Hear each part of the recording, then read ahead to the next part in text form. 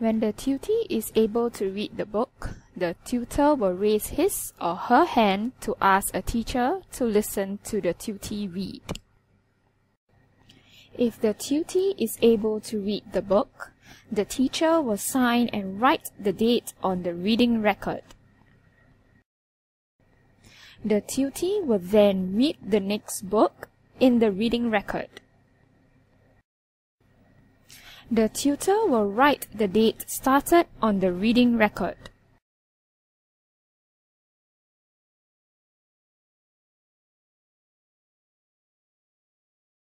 Every Friday, the tutee will read all the words on one page in the Fry's word list.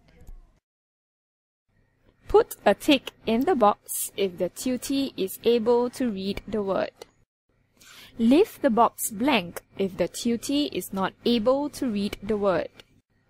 When the tutee is able to read at least 15 words, go to the next page on the following Friday.